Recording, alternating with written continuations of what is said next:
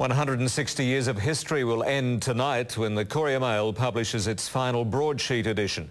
From Monday, the pages of the newspaper will shrink to half the size they are now.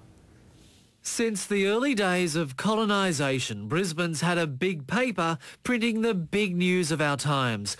But all that comes to an end this evening at Murarrie when the presses roll out their final large Saturday edition.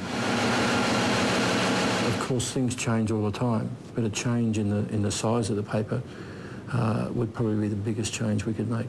So the days of trying to read a large Courier Mail in a small space will be gone. The broadsheet will be replaced by the tabloid version, just like the Sunday Mail. And this is what the new paper will look like. The Courier Mail shuns the word tabloid, preferring to call the design compact. To some people, there's baggage.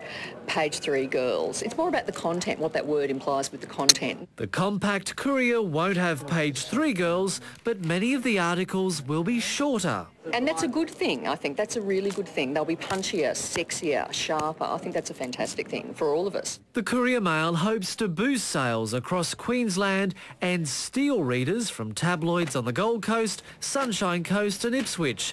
The first compact edition hits the stands on Monday. Extra copies will be printed in anticipation of souvenir hunters. Peter Doherty, 7 News.